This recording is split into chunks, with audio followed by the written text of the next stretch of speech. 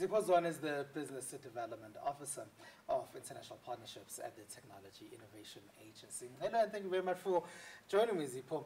Maybe if we can start with the work that I suppose you have to go through in order to source out these partnerships that that help innovators in South Africa. So thank you very much for having me. Maybe first and foremost, the work that we do is to service the agreements that the Department of Science and Innovation, as well as the Technology Innovation Agency has with the international partners. The work we do is to ensure that we give our innovators within the National System of Innovation the right exposure with the right partners to ensure that they go the full distance, which is to ultimately commercialize these innovations that they have. Zipho, there are different partnerships, and you guys have different programs that you run STR as well. How do you then determine that this particular program fits there, and that particular innovator that we have found, whether it's at a university, at a community, would be best served there? So luckily, Mr. Zondi, we do not make that determination. We put out the calls and we invite applications to say to innovators, here is an opportunity for you to get this exposure in this program, be it it is the Swiss Ventures, be it GSIP, be it the LEAF program and many other like programs. Based on the applications received, we have a group of assessors who look at these applications and make that determination based on the needs of each innovator as well as each SME that they are going to go for this program.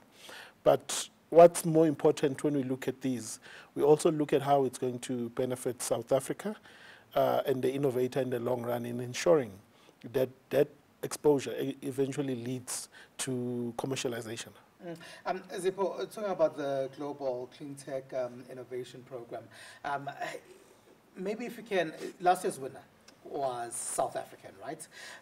And if we look at those issues and the standards that you then end up finding for these international programs here in South Africa, because a lot of people might not know the kind of standard that South Africa has.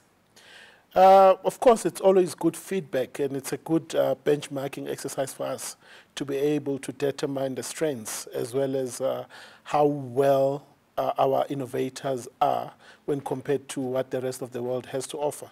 So whenever we do take a group of innovators into these programs, it was with hope that a South African innovator is going to emerge to once again reaffirm the wonderful work that is within our system of innovation.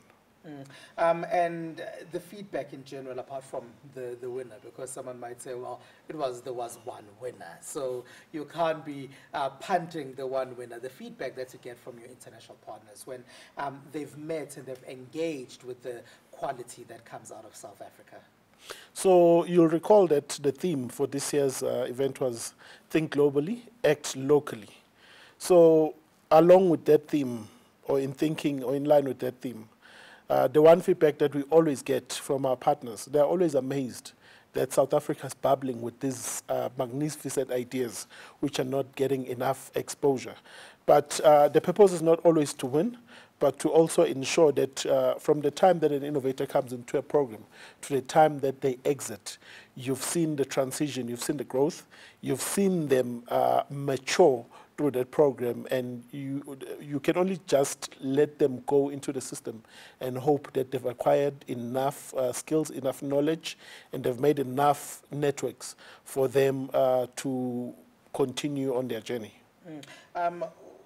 With one of the speakers, we chatted about internationalization of South African ideas.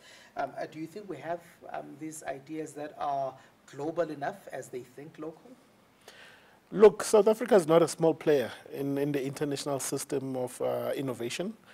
And the fact that in these various programs, South Africans do well, it is testimony to the strength and the depth that we have within South Africa. We have what it takes to compete internationally.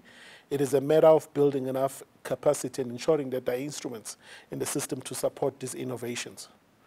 So that, maybe just to add, so that we do not have a situation where you have someone doing well internationally, but who has had to leave South Africa to go and do well.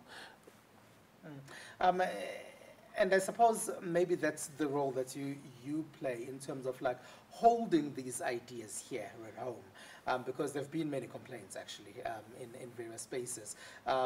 Everyone praises Elon Musk, and then everyone then asks, would Elon Musk be Elon Musk had he stayed in Pretoria and had he not left our shores? Obviously, things have evolved a couple of years on, or two decades on. How do you then source out or suss out that these are the people that we need to be helping out, these are the people that we need to be partnering with those guys? So as strong as our system of innovation is, it is a relatively new system, one that is going through various shifts, various changes, and is maturing. Perhaps Elon Musk is a good example. Would he have been Elon Musk had he stayed in South Africa? And that is something that we often ponder about. But one needs to also appreciate that at the time when Elon Musk made the break and made the move, he was too young. He probably would be better. He might not even have made it at all. But the system is continually changing, improving to ensure that it fully caters for the South African system of innovation. All right. And do you trust in your system and your international partnerships? I think we have the right people in the right places, the right leadership, and the right partners around the table.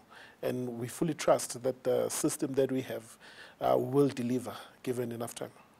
Zipho Zwane, thank you very much. Thank you very much, Mr. Zondi. All right, so Zipho Zwane there is Business Development Officer of International Partnerships, rather, at the Technology Innovation Agency.